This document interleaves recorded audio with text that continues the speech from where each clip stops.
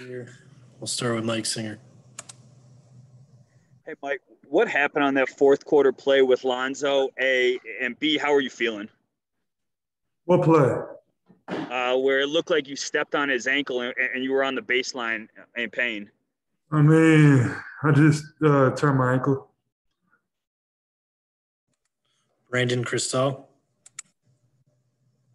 I guess to follow up on that, obviously you stayed in the game. It's just one of those typical basketball ankle rolls. You think it's going to even bother you at all tomorrow? No, it's fine. It'll be cool tomorrow. Federico Rojas. Hey, Mike, evening. Congrats on the win. It seems to me that your game have had an upgrade. I mean, I don't know if it's because Jamal injury, when he got hurt, it feels like you have added an additional weight or responsibility to your game. Now, having that in mind, did you have a special groove tonight in the fourth quarter, open it up and closing it out? Thank you. I mean, so growing up, like I've always been on teams where I am the like vocal point. So coming to this team and fitting in is something that I accepted a role, you know what I mean, and play alongside these guys. And I love doing it. So, but when those guys go down, being like a vocal point of an offense is not anything new to me. And stuff generating, you know, like for me, plays being ran for me is something I'm already comfortable doing. So it's not necessarily that I had to upgrade in my game or anything. I'm just with those guys down, I'm having to be more aggressive, and I can fluctuate between roles pretty easily. Esteban Abed. Hi, Mike. Congrats for the win from Córdoba, Argentina. What can you tell me about the job on protecting the rim on rebounds against offensive leader in this stats, and about Facu, seeing he make important 3 points tonight? Yeah, Facu was big time. I told him he was incredible on both ends tonight. 2 humongous threes.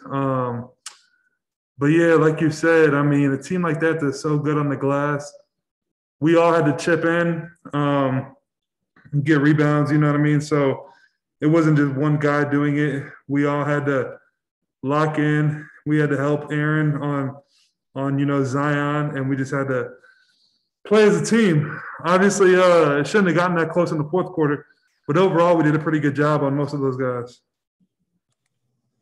Mike Singer. Hey, Mike, you probably see it more than most guys on the team, given that you're paired with Nikola in the front court. But does he not get enough credit for his defense in terms of his deflections and just his spacing and being in the right place? I mean, yeah, I think he's leading the team in, you know, steals and deflections. So he definitely uses his brain, you know what I mean? Like he's not the fastest, most athletic guy, but he's mastered on how to use his brain and be in the right spot to give himself the best chance of you know, getting those steals and deflections. So, you know, he had a huge block tonight, but that's not something he's not accustomed to doing. He does that all the time. So he's definitely an underrated defender, in my opinion. Leonardo Torres. Mike, it's Leonardo Torres from Peru. Congrats on your win. Mike, the last minute was a roller coaster and you came so close to losing it. How comfortable did you feel in the clutch moments tonight? I mean, I felt fine. My ankle was a little sore, so I wasn't running around trying to get the ball probably like I should have been. But yeah, I feel perfectly comfortable in clutch situations. I don't really feel any different. They did a good job, though, of, you know, knocking down those threes. They hit a few really, really tough threes that kept them in the game. Then they got that steal against me. I got to take care of the ball better.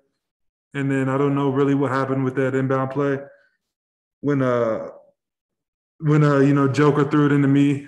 I think it was just a miscommunication. But we're fine. You know, we got the win, and I feel comfortable in those situations. Brandon Cristal. Michael, Coach talked about the defensive play of the 4 guards that y'all have right now. With a little more emphasis on your scoring, is it nice to have those guys plus Aaron to maybe ease the defensive burden on you a little bit since you're going to look to score a little more? I mean, it's basketball is a two-way game. You know, I'm trying to get better at defense day in, day out, and be a good like a really really good defender myself because I know all the greats do that. So I'm not trying to depend on them to get stops for our team. You know, I wanna do the same thing, but they're definitely doing a great job out there. Martin Fernandez. Hi, Mike, here from Argentina. How easier is to be the leader scorer of your team, having such passers as Facu Campazzo that today served 3 assists to you, Nikola Jokic, even Paul Millsap coming from the bench? How easier is it for you? How are their contributions? I mean, they make it a point to try to get me open.